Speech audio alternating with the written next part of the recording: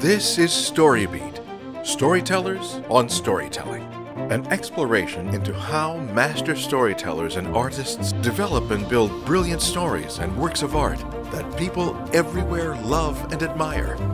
So join us as we discover how talented creators of all kinds find success in the worlds of imagination and entertainment. Here now is your host, Steve Cuden.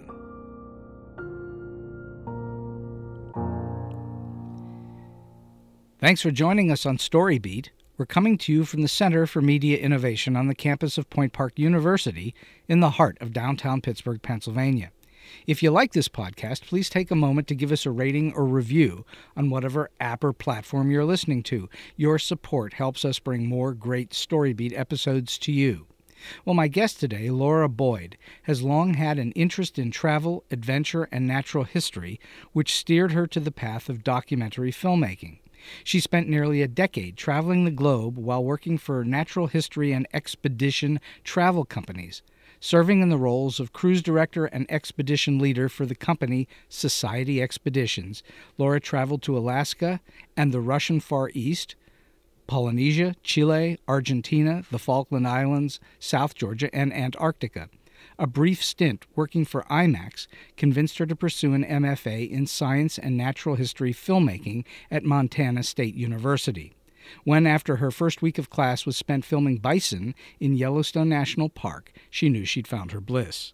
She was subsequently hired by National Geographic and produced content for National Geographic Channel, National Geographic Mission Programs, National Geographic Explorer, Wild Chronicles for PBS, and the award-winning children's television series Wild Detectives. In 2011, she joined the faculty right here at Point Park University to begin the next phase of her career in the cinema program. As an associate professor, Laura oversees the production concentration and teaches as many documentary classes as possible. So it's a real joy for me, personally, to have my good friend Laura Boyd as my guest on StoryBeat today. Laura, welcome. Thanks so much, Steve. Great to be here. What were your earliest inspirations and influences? What got you into this thing called art? Oh, wow. As a child, I loved the natural world. I loved animals. I loved being outside and exploring. And you like digging in the dirt, I imagine. Digging in the dirt, bringing frogs home. Worms, lots of worms. No, not worms so much as little creatures. And my parents encouraged it. My parents were really supportive. And one of my earliest memories of being inspired to take photographs is I took some photographs of some frogs, and my father was very complimentary about these photographs. And I think it stuck with me. I was in 6th grade at that time. And by the time I was in high school, I kept seeing the world. So as an artist, you started as a photographer. You were seeing the world through the lens. Exactly. At 15, I remember I was framing everything, and my grandfather bought me my first camera. Aha, so that was an inspiration right there. Absolutely. And so do you still see the world in frames? I don't, actually, but I do fantasize about going back to working in still photography sometimes. Well, there's nothing to stop you, really, is there? No, there's not. All you got to have is a camera. Have a few of those. And I know you've got a few of those. I've seen a few of those. So what then led you to documentaries? I mean, we said it in the opening that you were led to it by going to Montana State University, and that going out in your first assignment was out in the wild. But did you always have a fascination for documentary films? As an undergraduate, I studied art history and photography. And the first documentary I remember seeing that had a real impact on me was made by a photographer named Mary Ellen Mark. Okay. And it's a documentary about the street kids in Seattle called Streetwise. And I had never seen anything like it. It was this expose of how these little kids, really young, survive on the street. And it stuck with me. Little did I know, a decade later, I'd be going into science and natural history filmmaking. But this was the urban wild, not the wild wild. Right. No, that was not the wild wild. So when I left my undergraduate, I was not planning on pursuing documentary filmmaking at all. In fact, I was on the path to become a museum curator. Really? Really. You wanted to be working in museums? Yep. Did you have a museum in mind that was like the goal for you? Well, I grew up just outside of New York City. I grew up in northern New Jersey, and the university I went to as an undergraduate, William Patterson, was a college at the time. Now it's a university. It was just so close to New York City. We were in the city all the time at galleries and museums. And I didn't want to stay there. I didn't want to be in New York City. I needed an adventure. At 20 years old, I took a green tortoise trip across the country. What is a green tortoise trip? Oh, man. It's a company. I don't know if it still exists. It was based in San Francisco. And it's basically they take old school buses and convert them into... Green tortoises. Green tortoises, yeah. They paint them green screen green, so you can imagine a bus. And they do trips across the country going to the national parks and hiking and camping. And that was my first real taste of adventure. I went by myself at 20, jumped on this bus in New York City. I can remember my parents saying goodbye to me and saying, well, call us if you need us to rescue you when this bus breaks down, you know. And especially because it was painted green. Yeah. So, you know, growing up in New York and New Jersey and being, you know, kind of in the middle of it all, I hadn't experienced wilderness, really. And that trip brought me to the South Dakota Badlands and changed my life forever. So once you were out in South Dakota, this was an eye-opening experience for you. Yeah. I went on my first real hike, you know, outside of Girl Scouts. And was completely in love. I completely fell at peace, and all I wanted to do was go back. You knew you'd found your element. Yep, that's where I wanted to be, in wild places. And you said, we said it in the opening, that you had found your bliss by documenting bison in Yellowstone National Park, and that's the key, is to find your bliss, is it not? Well, that's what Joe says. Yes, Joseph Campbell. Yeah, I mean, as an undergraduate, I was a huge fan of Joseph Campbell and his work, and I mean, clearly still using his key phrase, but it was important to me. I was seeking something, and finding it was the most satisfying thing ever. And I feel like I found it really young. I had great opportunities at a really young age, and my curiosity just kept leading me. You were older than 20 when you say young, right? At 22, I left for Alaska. So you knew it at 22. That is young. At 20, I knew I was leaving New Jersey, and my goal was to move to South Dakota. Huh. But twist of events, I ended up in Washington State, and with the goal of getting residency so I could go to the University of Washington for my master's in museum studies. Mm-hmm. And so graduate from William Patterson, waitress for the summer, save a bunch of money, and then I drive across the country to Washington State, and I kind of, you know, figuring things out. I had never been on my own.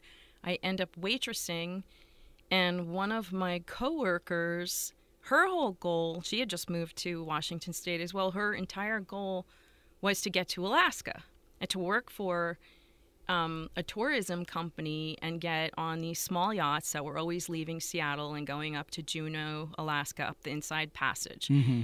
So she did all of this legwork to get this job.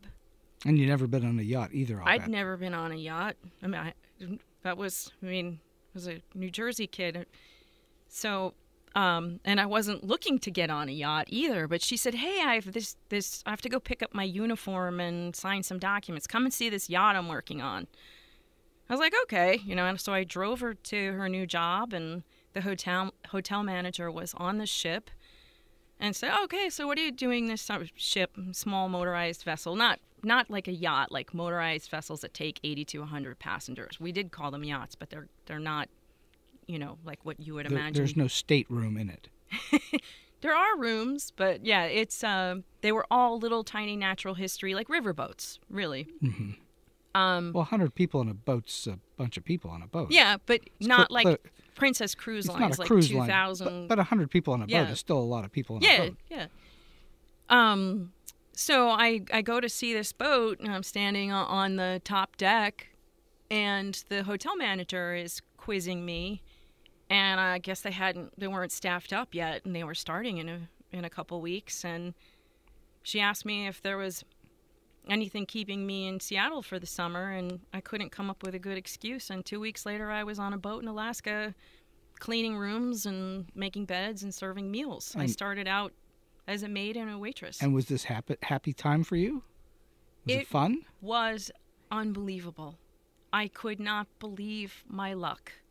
And the door that had opened, and I walked right through it and never looked back. Mm-hmm. I miss Alaska every day of my life. Well, it's still there if you wanted to go visit. In total, I spent 8 seasons working in Alaska in different positions, but all for natural history and expedition travel. Mm-hmm, mm-hmm. Okay, so when you look out into the world and you've had that experience, that's how you started, and then it wasn't until you got to school before you realized you could become, or no, it was your experience at IMAX before you discovered you could actually turn this passion into some kind of an art form, i.e. making documentaries about it. So to condense the timeline a bit, I spent 4 years working for Alaska Sightseeing Cruise West, touring the Inside Passage and South Central Alaska. Over and over again? Over and over again. So you got to know it very well. I got to know it. You know, I could, you know, see an island and ID it. And I wasn't a boat captain by any means, but spent a lot of time up there doing natural history interpretation and doing lots of customer service. So okay, for the audience, what is natural history interpretation? So for 1 full year, I worked and lived on a yacht that was an overnight yacht that took 80 to 100 passengers up the Inside Passage through Canada, up through Alaska, and turning around in Juneau and coming back. Then the next year, I was land-based and worked on a day yacht.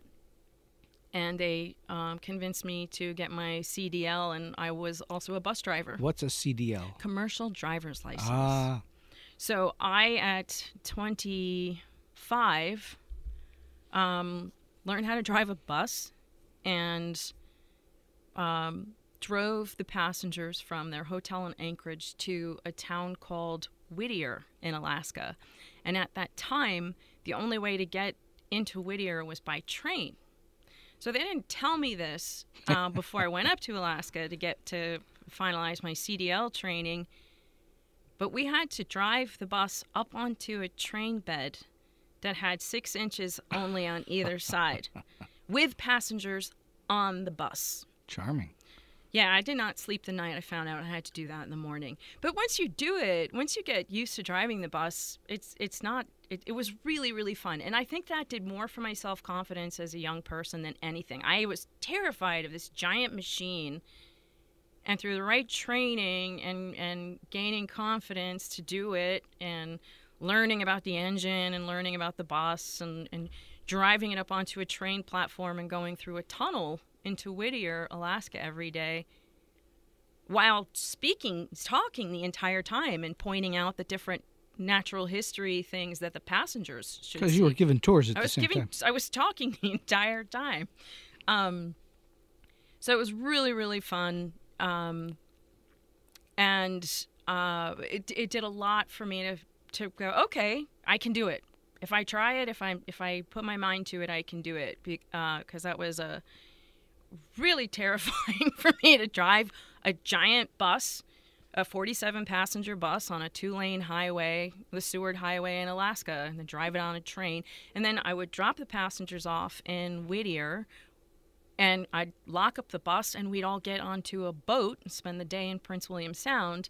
So I would grab a microphone on the boat and then point out all the glaciers and the wildlife, and we would end up the next later that day in Valdez, Alaska. We would overnight in Valdez, turn around, and start the next morning with a different group of passengers, spend the whole day on the yacht, get to Whittier, unlock my bus and warm it up, grab the passengers, and then drive them to Anchorage. So I did this for 2 summers. And did you get ideas did it inspire you to think of stuff that you could do on film? I wasn't thinking about film at all, I had my camera with me the entire time. And you took a lot of pictures, right? All on slide film. Slides? It's all slides. Wow. It's all slides, right? That is an older technology. So this is 1992 to 1995, right? All right. So then at that point, someone convinced me to apply with the next company I worked for, an international company that owned a ship called the World Discoverer. And actually, it was a gentleman I was involved with that I met in Alaska, and he wanted to go to Antarctica. It was his dream. And I was like, Antarctica? You're crazy. And so he set up interviews for us, and I got the job, and he didn't. Oops. So the reason I was hired is the ship is German-owned, and I had studied German. And I worked, Alaska Sightseeing Cruise West was a company that the hiring manager at Society Expeditions knew really well, and he knew my past boss. So it was like, right, networking, small world stuff, connection.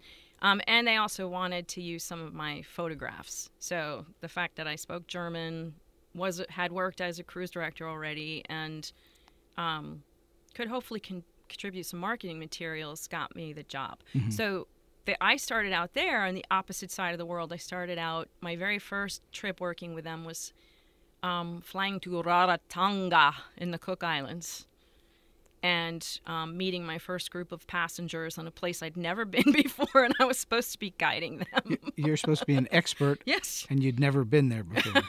I was so lucky that the Cook Islands is an English-speaking country, because otherwise I would have been really in trouble. And I just went with the confidence that I was leading them, young and adventurous, and it was unbelievable adventure. So I leave what I know, Alaska, and I start in the South Pacific with my new job. And how long after that did you wind up in school in order to start thinking about what you ultimately are doing? So roughly 4 years later. You decided to go, and this was after working for IMAX, right? Yeah, so, okay, to wrap that up, I started with Society Expeditions. I spent 2 years on their ship. I started as an assistant expedition leader. Society Expeditions, international ship, multiple languages. They have a hotel staff. And so it's like 60-40, 60 English-speaking passengers, 40 German-speaking passengers. Right. So everything was done in 2 languages. So the German I had really helped, so I could translate daily programs and things from German to English. I was never translating anything into German.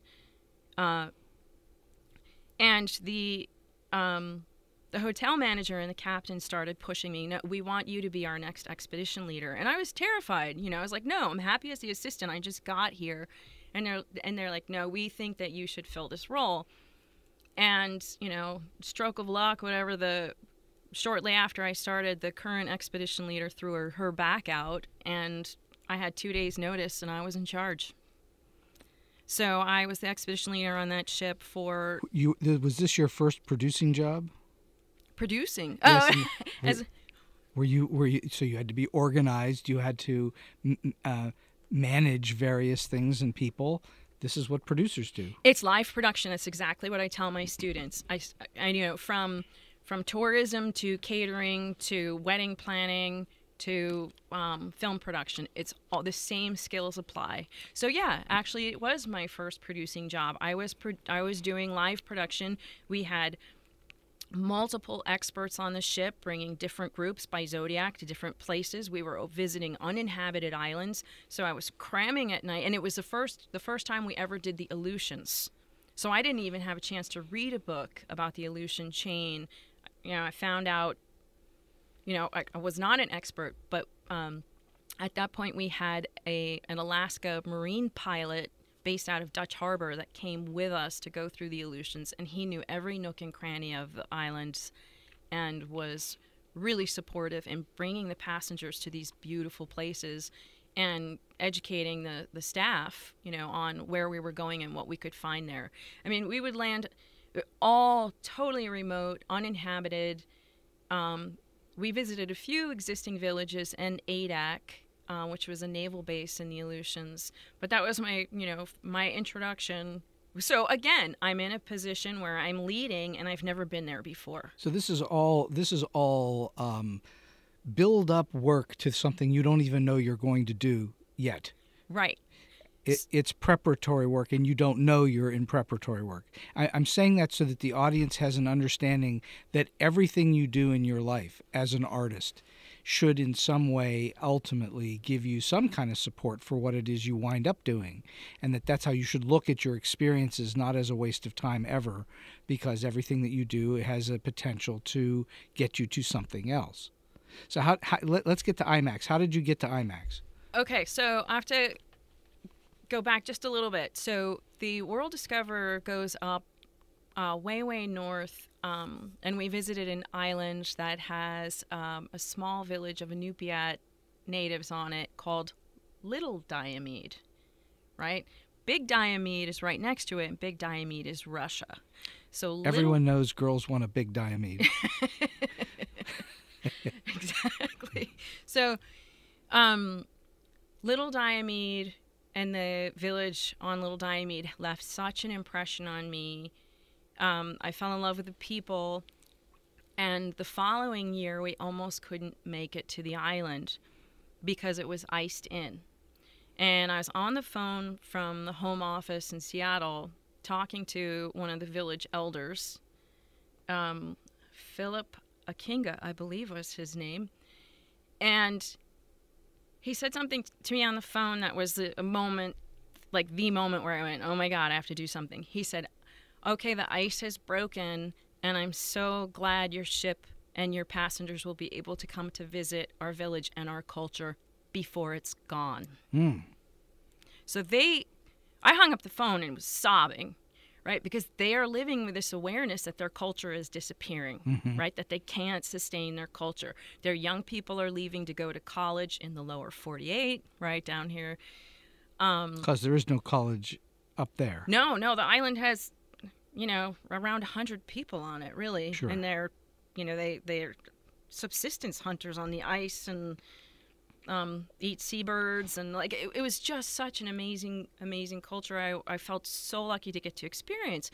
So get to a point in my life where I can't, almost 10 years on ships. My family's on the East Coast, and my sister's having babies. So I decide I'm going to move back east, and live on land for a while, because it was amazing to be on this boat. It was pre-email, pre-cell phones, right? So the only way I had to communicate with family was by sending letters or fax or calling from shore.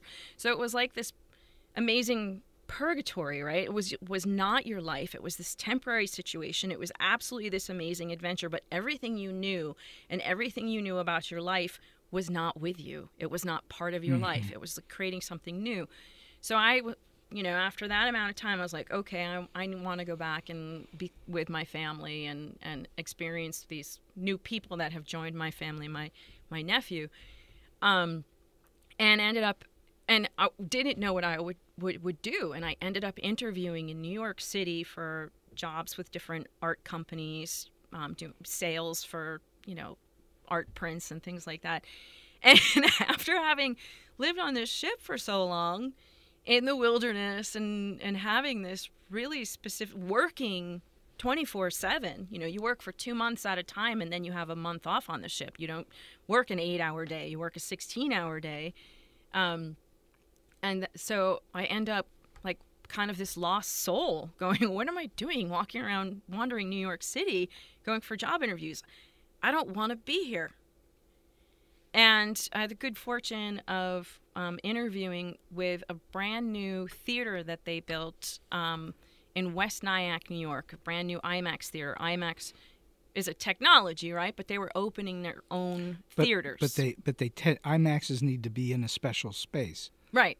So they built this special space in West. Actually, was in a shopping mall, which was really horrible. I had left New Jersey and had always been like, oh, the shopping mall world, and then ended up working at an IMAX theater in a shopping mall after having 10 years of these adventures.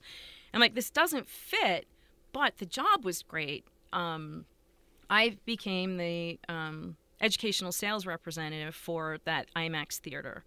And I would run special events, like we'd host astronauts to come in and do premieres of IMAX films. We have biologists come. And these are the kinds of things I would set up on the ships. Biologists would travel with us, marine biologists, and they would lecture about the animals. And then we'd go swim and look for the animals, snorkel or dive and look for the animals. Well, so it was a fit. I could walk the walk. When we met the specialists and I was hosting them, I had been to some of the places they had studied at, so it was a really great fit. But it was a moment standing in the IMAX theater, watching Africa, the Serengeti, with a theater full of children, hearing James Earl Jones, talking about the wildebeest going across the plains, that I went, holy crap! What am I doing in a shopping mall movie theater? I can make these movies. I can do this. So that's what you call an epiphany. It was the epiphany. And before that, I was planning on leaving that area and going back out west. And Bozeman, Montana was my goal. And I was thinking, I can go back for an MBA. There's a decent business school in Bozeman at Montana State. And so I was like, okay, I went back and opened up the website for the school, and what comes up but an advertisement for their brand new program in science and natural history filmmaking. It was just this overlapping of events, and the kicker was I would subscribe that it's serendipity. Yep, I have It's supposed to be that way. But everyone has opportunities. It's taking advantage of them, right? So, or making them. Well, that's it. It's taking advantage of those things that are presented to you, and you make choices. I'm going this way or that way, and whatever those choices are, you live with them, whether you like it or not, and you can then make more choices. But sometimes, if you make the right choice and it's in your heart, then you do the right thing and you get lucky. Or you think you're lucky, but it's actually serendipity. It's a great word. I love serendipity. So you wound up in Bozeman. Well, I had to convince them. Okay, so obviously you did. You wound up there. The program is specifically created to make scientists filmmakers, and I was not a scientist, but my natural history background was enough for them to be convinced. When I showed up with my portfolio of photographs, I wrote about wanting to go back to Little Diomede and film. Mm-hmm. And did you get there? No, Never I got did there. not. Maybe you will. You're still young enough. Now you're in Bozeman. You go out in the wilderness on your first week, and you start shooting bison with a video camera, not a still camera, right? Right. Did they provide that for you? Did you have to get your own equipment? The program was supported by Discovery Channel. Discovery Channel gave a $6 million grant to Montana State to buy equipment and set up this program. So they were looking for people that they could develop. That's a very interesting thing. That's another thing to suggest to those of the listeners out there that are curious. You can look for programs that are supported by companies that do what you want to do, and frequently that's a great opportunity. You know, so all right. So now you've gone out and you've shot bison, and you're going, I like shooting bison in the wild. Bison don't move really fast, so they're pretty easy So to they're easy film. to sneak up on, huh? Yeah, they're very easy to sneak up on, but you don't want to startle one. We have a few students around here I can do the same thing to. Yeah. So I found the perfect fit. You know, they accepted 20 students into that program. I was an older student, but for grad school, I was the perfect age. I was 30, 31. Mm-hmm. And it is good to go to graduate school after a few years of life. Yeah, I because you know what you want to do instead Sure. of going through the motions. But and you appreciate the schooling much more so. Also, the first month of school, we all ended up at the Jackson Hole Wildlife Film Festival and got to meet the top of the top of the of natural history filmmakers presenting there, showing their films. It's a really small group of people. If you went to a wildlife film festival anywhere in the world, you'd see the same group of people at these film festivals. I would think that's a fairly small number of people worldwide that do what you're talking about. Yeah, it's very, very specialized. So, but unfortunately, the first week of school, September 11th happened, and it was really shocking. I could say a lot about that, but really what happened is funding was pulled out from the arts, right? One of the goals of the program was every student had to raise their own money to make their film. Interesting, okay. And it became very difficult to secure grants for films and for art at that time. So it was a bigger challenge to do that. But so I took some time to figure out how to do that, and through a colleague in film school, was introduced to a veterinarian named Dr. Jonathan Arzt. It was so amazing to be with like-minded people and people that were traveling to places that were familiar to me. Paul Hillman came to the program as and worked on a film about fur seals in the Pribilof Islands, and he did it for NOAA. While he was in the Pribilofs working with fur seals, he met Dr. Jonathan Arzt, who was there studying mortality, infant mortality in fur seals, and this veterinarian pitched a film idea to my grad school colleague Paul Hillman. And Dr. Arzt was studying a disease in horses on Easter Island, and he was looking for somebody to come and make a documentary about his work. Well, I'd been to Easter Island, and he was specifically looking for somebody who knew the island, because when you get there as a brand new tourist that has never been to Polynesia or anywhere, the last thing you want to do is work. The place is so unbelievable that you're going to be distracted from any goal you have. So the fact that I'd been there, it was out of my system. I knew how to behave in a Polynesian culture. I knew that time works very differently there, and ended up going. You had inadvertently done a lot of research. Yeah, I know. See, my mother thinks that everything was set up in advance. Like the whole timeline was your life. Of my life was like a master plan, and I just look back and it was just a series of happy accidents. I think that most successful people have that feeling, that you may set out to do one thing, but you wind up doing another, or you modify it in some way, and that's in fact the way that life works, is that it's one link of each chain goes in whatever direction it goes in. So yeah, and clearly you were, as I said before, you were preparing by all that travel to be able to do what you ultimately did. So you're in the Easter Island, and you've got cameras. Did tons of pre-production to get there. Had a full story that I was, goal to get. Okay, that's good. That was a question I had for you. How much do you know what you want to do before you go out to make a documentary? Do you plan it out? It's tons and tons of research. So This was a science film, right? It was based on a hypothesis made by this veterinarian and using the scientific method as my narrative structure. The scientific method became your narrative structure. So that inquiry as to where you begin and how you lay it out and how you proceed and how you come to a conclusion, which seems very much like narrative storytelling in a way. It's a kind of a weird parallel. That before this moment, I never thought of it that way, but that's good. That's really good. It is like structural storytelling. It's my favorite kind of storytelling because any documentary you make, you go in with a master plan, and there's really the final story is always a complete surprise. Mm-hmm.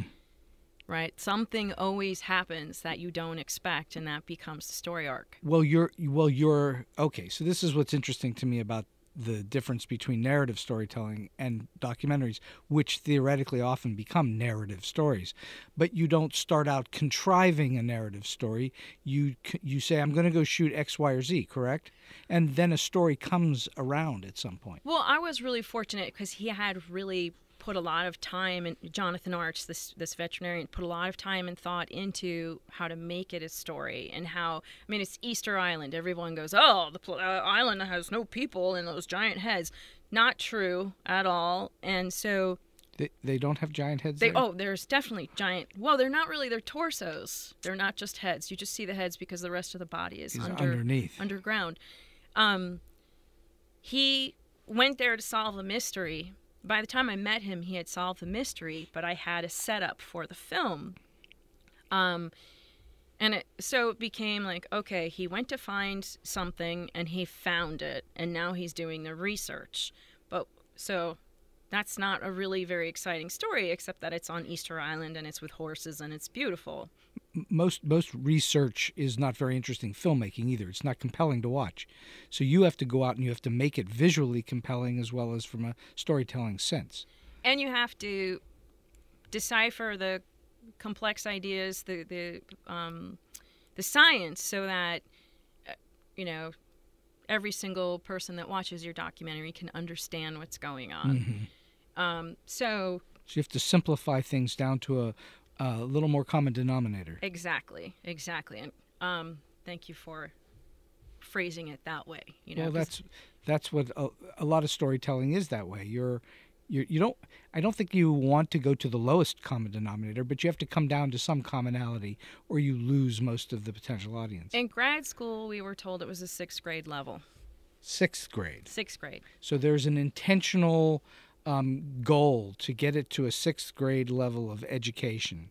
Right. So that people will understand it. And is that a negative for people who are very advanced in their thinking? Does it become boring to them? The whole goal of the M.F.A. in Science and Natural History was to make scientists filmmakers, because scientists don't trust journalists or filmmakers because they're always searching for the most sensational idea to exploit. Right? And which is very necessary in this field, because you have to attract attention or create a compelling story, right? And that's often sensational in order to raise money or get even interest, right? If I just started talking to you about liver failure in horses, I would lose my audience immediately. But that's my favorite subject. liver disease in horses. Yeah, all the horses on Easter Island drink too much. I've got all the books. But the thing that was in my favor is there's this finite amount of information on Easter Island. You can read it all in a short amount of time. Mm-hmm, mm-hmm. The stuff that is not factual, because there's a lot of false history about Easter Island that's out there, and then stuff that's factual, and then all of his scientific papers I could read and show up and understand, follow him, and create ways for him to explain what he was doing so that everyone could understand what he was talking about. Okay, so you've been to Easter Island before. You know your way around. You understand the culture. You have done your due diligence in terms of research about the story you're about to go shoot. Now you take a bunch of equipment with you on, I assume, planes and boats and however else you get there. It's so easy to get there. It's easier to get there than it is to get to Montana. Okay. Well, so it's a that's flight. interesting. It's a flight to Santiago, and then a flight from in Chile to, and then a flight from Santiago to Easter Island. Okay. It's All right. pretty simple. So now you've taken your equipment with you because you're not going to find a rental house on Easter Island, I assume. No.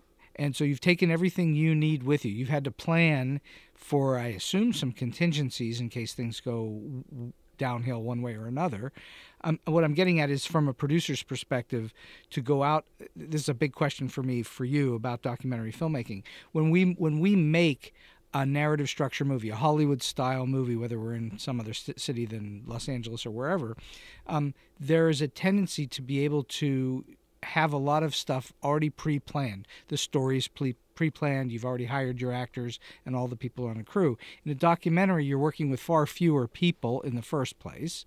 There's not a giant crew. You don't have honey wagons with you on your excursion, and you're out somewhat on your own in the wild. And my big question, which is where this is coming from, is what do you do to prepare as a documentary filmmaking to go shoot out in a natural environment that is very different? Or what do you have to think about that's different from shooting in a city or with a great big crew?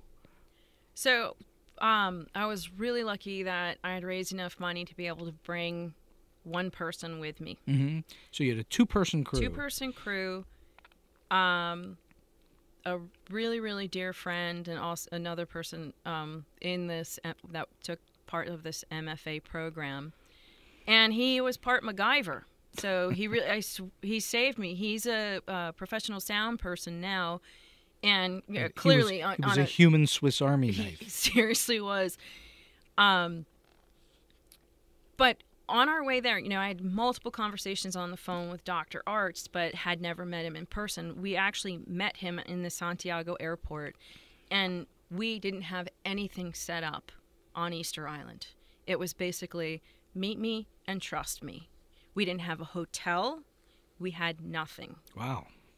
That's gutsy. It was jumping and, right? It's another Joseph Campbell quote. Leap. Before you look, right? Leap, you'll land.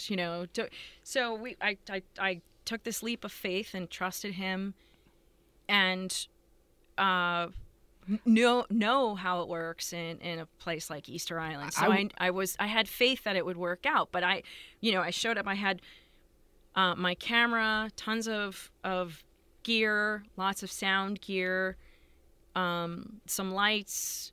That was pretty much it. I had the basic amount of gear. Was this video tape? It was video. It was SD.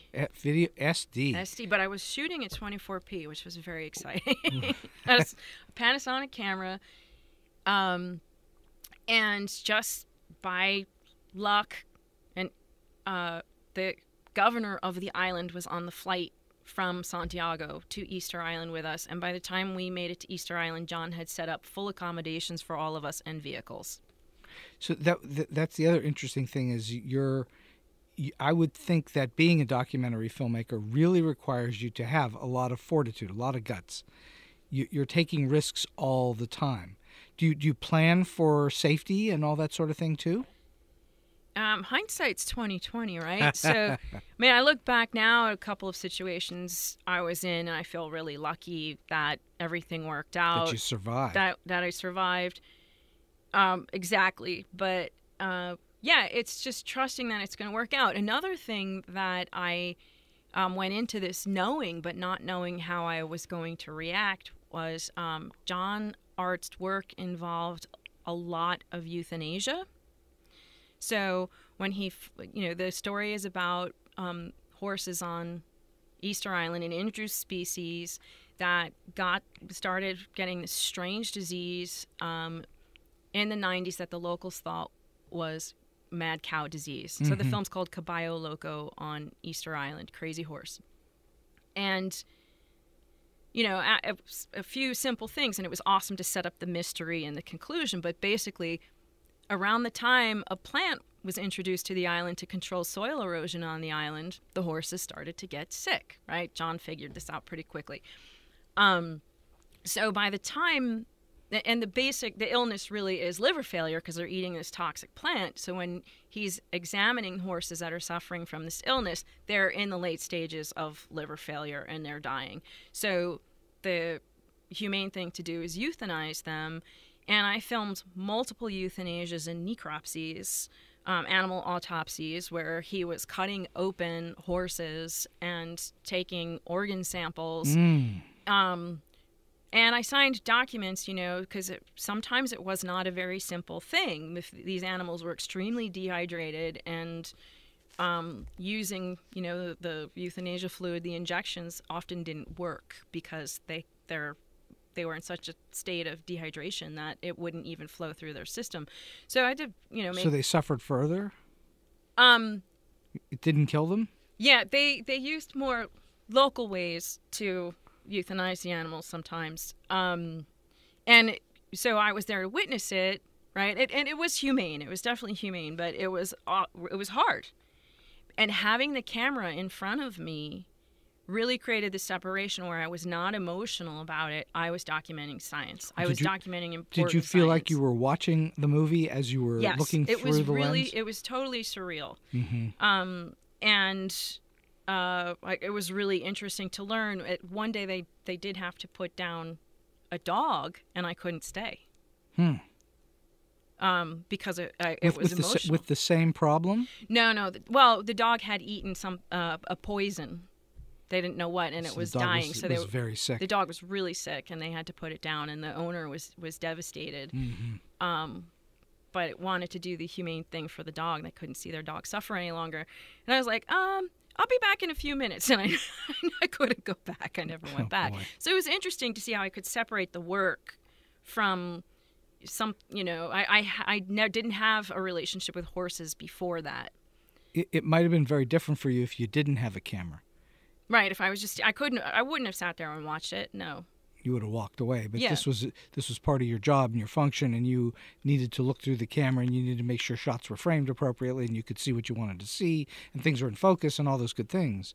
So that camera actually becomes, I guess, a kind of, I don't want to use the word barrier. It becomes some kind of a window through which you're looking, and you can become dispossessed of the reality in front of you somewhat, because you're not facing it face to face. You're facing it through the lens. That's a very interesting way to think about how you're doing this. Do you have is there a rule of thumb as to how much footage you need to shoot to wind up with a certain amount of footage at the end that becomes a movie or TV show or a short or whatever? Yeah, but when I made this film, I was a student. So you didn't know what you were doing in that way as well? No, I shot 64 hours 64 of hours footage for a 25-minute film. Okay, 64 hours. It was hell. The edit was hell. The edit is now, in my mind, a nightmare.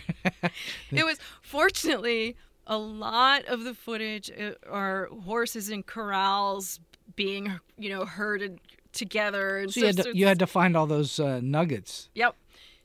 So the routine was John would have an appointment to go to one of the ranches to inspect the horses. He'd bring vitamins and medicines and deworming stuff that was really important. And he was going around the island with the goal of teaching people how to take care of their animals. That culling your herd, having horses on Easter Island there's a great sense of pride to own horses on the island.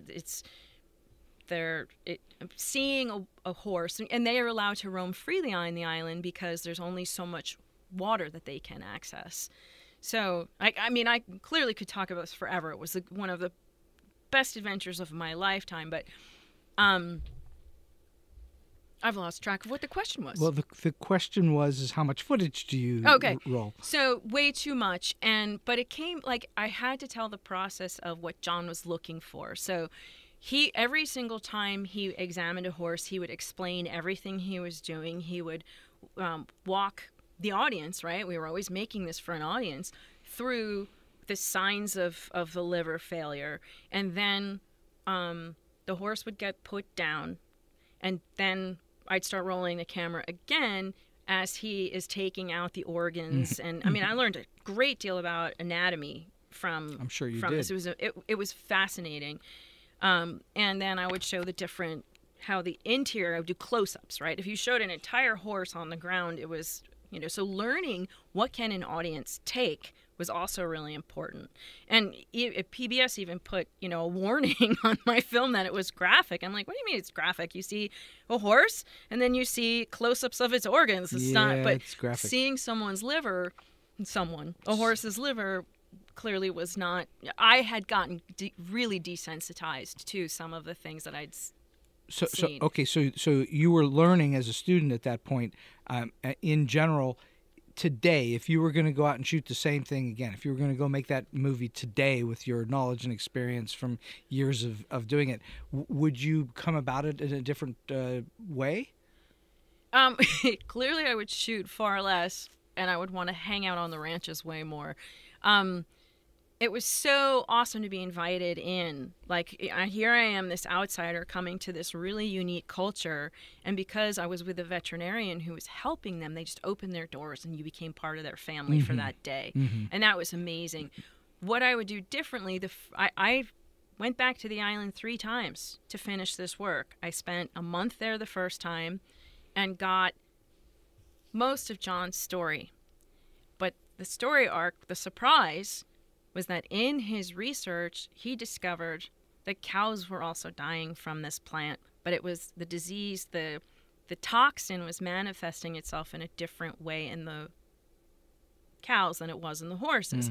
Horses have a single stomach like we do, so the toxins were killing them rapidly. Cows have the 4-chambered stomach, and they were having really weird birth defects in the cows. And the locals on the island eat the cows. They eat the organ meat. They eat the livers. So he discovered that it was a human health issue. And that was the story. Like, is it now a human health issue? Are people going to die from eating the horses the cows on Easter Island? Why didn't this problem, I'm a little off topic here, but I'm curious, why didn't this problem crop up a lot earlier in the world?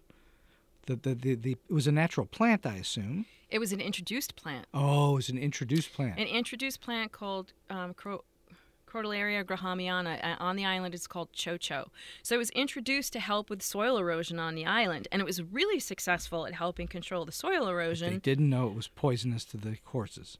They did not. Well, because the island goes through some dry periods and there's way too many horses on the island than the island can sustain, the horses are eating everything that they find. And normally, in a normal situation on a ranch here, ranchers would control this toxic plant. They would keep their horses away from the plant, and the horses wouldn't eat it. They'd feed them hay and so on. There, the horses are eating it out of desperation. Interesting. Okay, so now you've got, in this case, 64 hours to make 25 minutes. But let's assume it's not quite that much. Oh, sorry, I realized what I was... So when I went... The first time I was there, I made the decision not to go into the slaughterhouse, right? When he started to look at the cows and gather some of the organs from cows to bring back to study in the U.S., I was like, okay, I've got enough footage. I've seen enough... I personally have no interest in spending any time in the slaughterhouse. I'm going to sit this one out. Huge mistake. Big mistake. And I was so lucky I got to go back the following year and film in the slaughterhouse because that is where it's defined that these cows could be poisoning the people that live on the island and are eating the local cows. They were being poisoned, which then poisoned. It's the food chain. It poisons down the line. So it's at the time it was still difficult to determine because liver failure is liver failure, right? So you can't, if you took a biopsy of my liver, you couldn't determine why I had liver failure. You could just say I have it, right? So it's very difficult to determine if that person got liver failure from some other environmental toxin or from eating. You almost have to have a group that you remove it from and see what happens. Right. I mean, that's the way you do it. Okay, so now you have all this footage, and whether it's something that's, brand new that you're doing today or something from 20 years ago, you have all this footage. How much of your movie, your story, is created in post-production? All of it. All of it. Right? You show up with chaos, knowing you got the sequences you need, knowing... Do you have a sense from all the footage that you shot? Do you have a sense, I've got a story in here somewhere, I just have to find it? Yes, because some it's just when the circumstances are right. I shot 20 to 22 different horse examinations, necropsies. Wow. And different pieces of them are used, but you knew when the sequence was working, right? You knew, and having the opportunity to repeat the same thing over and over, him examining the horse, right? He's very scientific and methodical about it. And on my return to the island, I realized I needed to get more compassion from him for the animals, because he loves the animals, but we got like him acting as a scientist and a researcher. So he's more cold and clinical than he's warm and loving. Right. And that's what you were trying to get to. Well, no, it was really, really hard to get out of him the human story. Mm-hmm. Here is this scientist researching these horses, and that was his 8th trip back to the island. Wow. He does all the legwork. He raises all the money. He gets expired drugs and vitamins and things from veterinary supply companies across the country. He works hard. He was a graduate student at the time as well. He was just finishing his PhD. And it was, why are you doing this? Why? So it's really interesting what you've discovered, but the audience is going to want to know why this person has dedicated so much of his life to this But cause. you didn't know that before you shot the footage. No, I didn't. You discovered it after you shot the footage. I discovered it after spending 2 months with him on the island. And that then becomes the driving part of the narrative of the documentary itself. It became the conclusion of the documentary. The conclusion. So do you think of it in terms of you've got a beginning, middle, and end? Do you have all those absolutely. sort of narrative things? So you set up the mystery, right? I go backwards. I set up the mystery. Here, this young veterinarian is working in Chile with cattle. He's got some time off, and he decides to take a week and go to Easter Island on vacation. Loves to go fishing. Goes fishing on the island. The minute you land there, people are inviting you over for dinner. It's a really, really, it might be different now. Really amazing place to go and have a fantastic non-Western experience, right? With a Polynesian culture, ancient culture. So he goes there, someone says, hey, you're a veterinarian, can you come and look at my horse? And his whole story, his whole adventure begins, right? Hotu Araki Tapano, one of the ranchers on the island, becomes a dear friend of John's, and John starts this whole adventure by examining one of his horses and trying to figure out what is killing, randomly. Like, why does one horse get sick over the other? What is killing them? He brings back plant samples, water samples, organ samples, everything he can, and really quickly discovers it's this toxic plant, right? Here's the thing that's killing them. So we could set up the story really, really easily. So what's interesting is, okay, so he solved the mystery of this crazy horse. What is he doing about it? What did he do so now he has this great responsibility to go back to the island and share what he learned with the people and do something about it. And that's what the story became, right? The research quickly proved what he was trying to find, and then how do you solve it? How does he solve it? He hasn't solved it. He can go back and educate people, but he had no support from the Chilean government. In fact, they made it very difficult for him to do his work. Huh. Easter Island is part of the Chilean government? Yeah, I didn't know that. Governed by Chile. Yeah. Got it. Okay, so we're going to move away for a moment from this fabulous story about Easter Island. You've obviously, when you worked for Nat Geo and you were mostly in Washington, D.C., correct? Right. So when you worked for them, clearly you had a boss or two along the way, and you received notes on work that you did. I'm curious how would you handle notes from somebody who was not understanding your story? How do you handle notes on a documentary?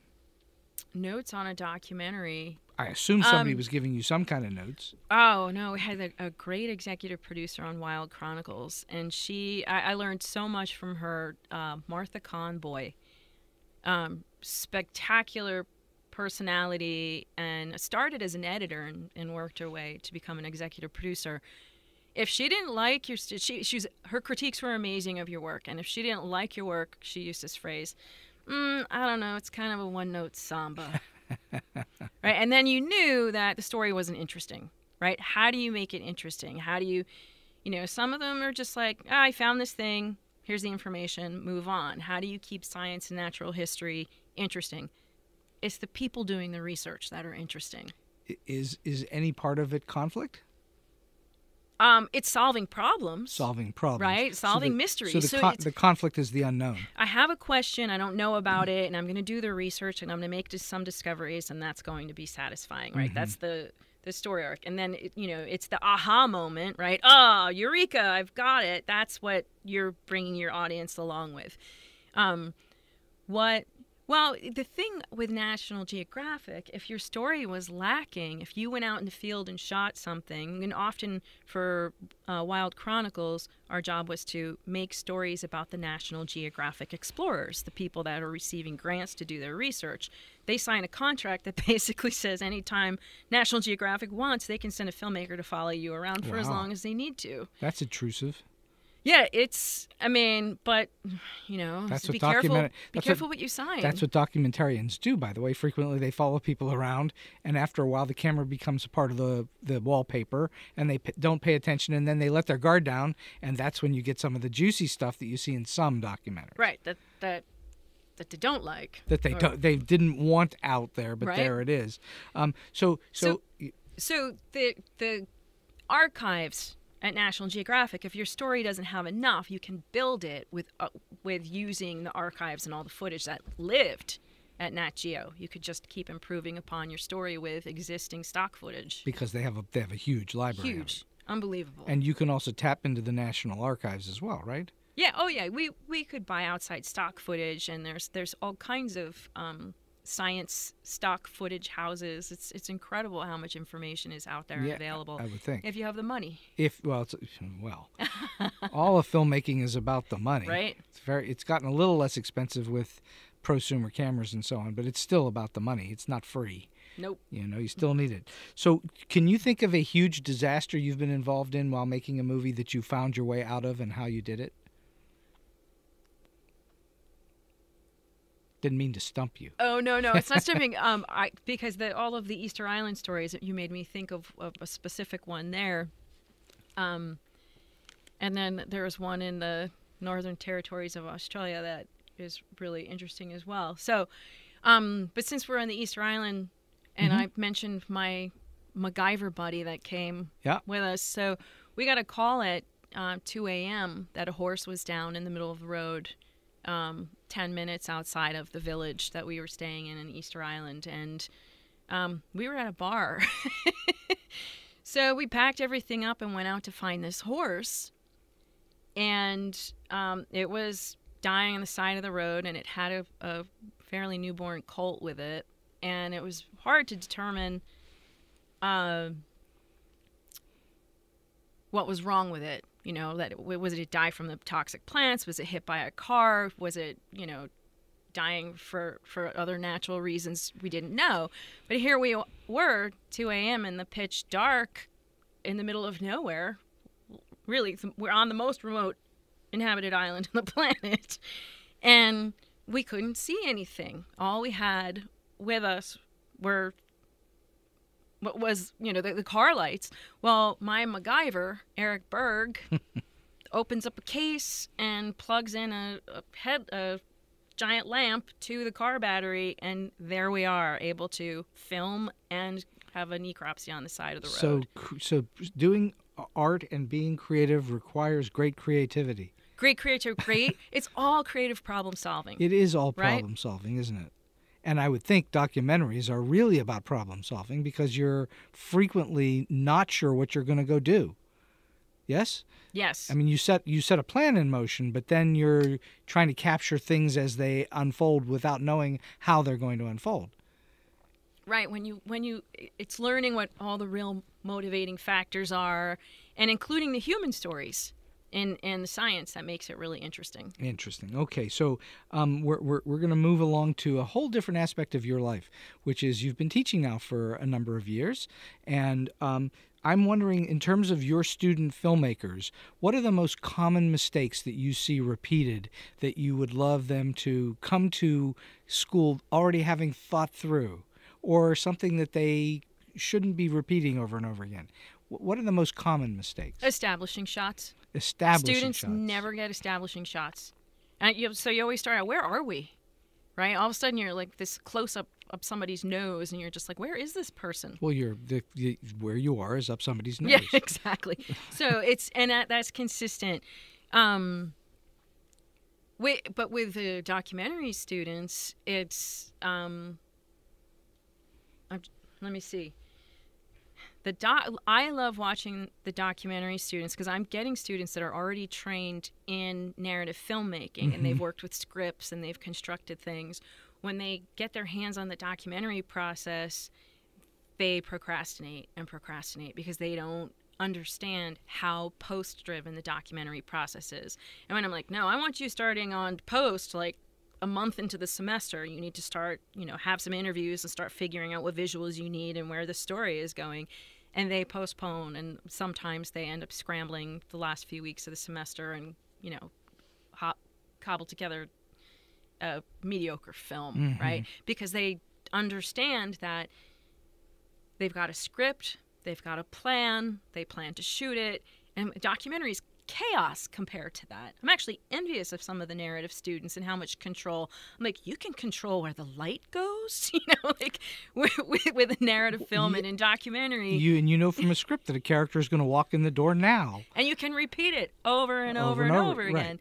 And doc, if, the alien lands and you don't get a good shot of it, it didn't happen. Did you actually shoot an alien one time? No, not yet. Okay. I plan to. Okay.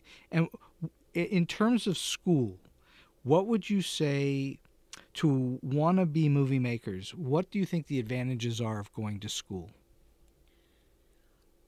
Getting the practice. This is the thing about documentary is the approach is repetitive, right? And the more you do it, the easier it becomes. You want it to become second nature. It's muscle memory. It's muscle memory. And it seems so overwhelming when you make your first documentary. I mean, from assembling the gear to compiling the right questions to ask, to doing all the research, and then learning how to deal with real humans and not actors, right? How to pull the gems out of people that you need and not have them seem artificial or like they're acting, like have it feel genuine and real. Because once you stick a camera in somebody's face, sometimes those people, they freeze up, they act different, they don't know how to be natural. Right, or their sound bites are 10 minutes long or something, because they have a lot to say. How so it's directing real people that's difficult. But it's sorting through all the material to find the story also. What is the real story? What's the story coming out of it? Because you go in with an idea of what your documentary is going to be about, and you always come out with something different. So when you look for documentaries today, something that you would like to watch, what do you look for, and what for you makes a good documentary story good? That it's a complete story. That it's a complete story. That it has compelling characters, and the reason. Just like a narrative movie. It's just like a narrative. It's narrative is really copying life, right? And you're just making sense. You're compressing time and making sense out of real life. You're putting it into a nice package. There's so many moments that are the moments between when things happen. So you're compressing it, but you're making sense out of things that don't necessarily happen linearly. So you have to create sense out of the real story, and it becomes a documentary. You're creatively treating the truth. Okay, so we have been talking for some period of time here. Yeah, I see that. And so we're going to go to the last two questions that I ask everybody. And the first is, in all of your long experiences, whether at Nat Geo or here at Point Park or wherever, do you have a quirky, funny, offbeat, oddball story that you might be able to share with us? Yeah, so I hit on the filming something in Australia or a little bit earlier. I went into the Northern Territories, into Arnhem Land, to work on a film for the Pew Environmental Trust and the Nature Conservancy about prescribed burns, about controlled burns in the Northern Territories. The Prime Minister of Australia had just given lands. Burns of the forest? Burns of the forest. They'd just given land back to the Aborigines that they had taken. And enough time had passed where the elders knew how to control the burns and control the land, so that these are controlled burns so that they don't have forest fires. They don't have uncontrolled burns. So we went in to make this film, and we were meeting this ecologist that works in Australia. So I went in with full faith, we're on an adventure, full faith that we would be taken care of. Well, what happened, it was a series of events within Cuden National Park, where we had to travel through. Uranium mining had just started again. So all of the rental vehicles that were acceptable for driving hours into the bush of Australia were rented by the miners, and we couldn't get a big giant Range Rover. We ended up with basically a consumer four-wheel drive Nissan that had a snorkel, because we were going to be driving through rivers to get to deep into the bush. Well, quickly realized that we were not in the right vehicle as this guy is driving us deeper and deeper into, and you're seeing crocodiles in the river, you're seeing, everything in Australia can kill you. And Easter Island, there's nothing there that's going to hurt you except, you could trip on one of the volcanic rocks. Here, he's driving and driving and driving, and the vehicle completely gets trapped in the sand. And so I made the assumption that he's been here before, he's done this a million times. Okay, let's get the shovels and let's start digging out the vehicle. There was no shovel. The only water in the vehicle was the bottle of water that I had brought with me and had to share with the other two people. So we were on our hands and knees digging the vehicle out. And you were how far from civilization? Oh, hours. Right. And then once we dug it, we were filthy head to toe. And I'm going into camping thinking I'm not going to be able to bathe. I'm going to be in there for a week covered in dirt from head to toe. Like in your ears, in your nose, everywhere. Because we were on our hands and knees like a dog digging the vehicle out of the sand. So, and then we continued driving through these rivers. And I'm going, this vehicle is not safe for this. Like, it had the snorkel, meaning the exhaust was higher up. But, I spent the rest of the time completely terrified that the vehicle was going to stall out in a river and that we would have to wade out of the river with these giant Australian crocodiles. That'd be fun. So, and then go where? So it was one of the most terrifying moments. So it's like, the minute that radar, it's like, make sure you're going to be safe and make sure you know where you're going, right? In the end, we were fine, but it was terrifying. Was this in the day or at night? It was during the day. During the day, so you at least had that opportunity. Yeah, we had, At night would just be terrifying. Terrifying. I didn't look at a map. I didn't really know where we were going, and, it was one of the things, like I had been on so many of these little excursions and adventures, I just trusted it would be fine, and it was not. That is the big difference between you and me. I have to map everything out in advance. I got to know where I'm going. You just go with the flow. And I think that's what makes you a good documentary filmmaker and me not so much. The curiosity helps too. Of course, that I have. Yeah. But it's the not knowing where I'm going that sometimes gets me. So, all right, last question. Do you have a solid piece of advice or a tip for anyone who's either trying to make their way into this world that you've been through or is in it and trying to get to the next level? Yeah, it's not about practical filmmaking. It's about learning how to negotiate, really. Negotiate, documentary is so exciting, and for me, money has never been a motivating factor to be in this field. Fortunately, the side effect of the hard work I've done is some money to live on, right? Well, I think that's a good thing because most documentaries don't make any money. Yeah. It's a rare exception. I know. It's yeah, I've been really, really lucky and maybe a little clever in positioning myself on how to make a living doing this. And lately been making a living as a professor, so that's been fun as well. That's a little more steady and regular. Yeah, it's a nice solid foundation, but it's negotiation skills, and narrative, documentary. You have to learn, and it's very, very hard to learn this. Some people are natural negotiators, but to learn and to force and to be able to convince people that your work has value. You're usually so desperate for somebody to air your piece if you make a documentary short. Caballo Loco on Easter Island, National Geographic aired it.